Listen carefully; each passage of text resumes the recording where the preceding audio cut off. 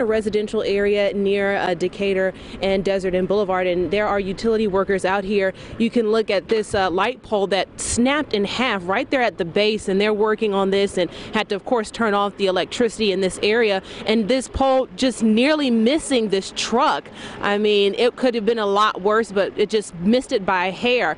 But I want to show you some pictures that we got in from some viewers overnight, and again, these pictures are pretty amazing. Amber Armagan, she sent us these pictures of her collapsed pergola, and it's from her backyard in the northwest Las Vegas. And on Facebook, she said that a neighbor texted her saying that her awning had come down. She went outside and it looked like a tornado hit it. And then there are these pictures. Desiree Beddox, she sent us pictures from her backyard. You can see her patio furniture crashed over in the wind, glass tables shattering on bricks. And we're seeing this sort of thing play out all over the valley, especially in the west side. And so again, you have these utility workers out here working to fix this light pole that just, again, was like a twig in the wind because the winds were so vicious. And so again, it's continue to send us these pictures that you're seeing, video that you're seeing.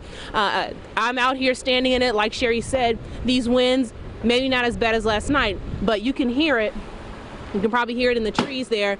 It's still pretty intense out here. We're going to send it over to Nate.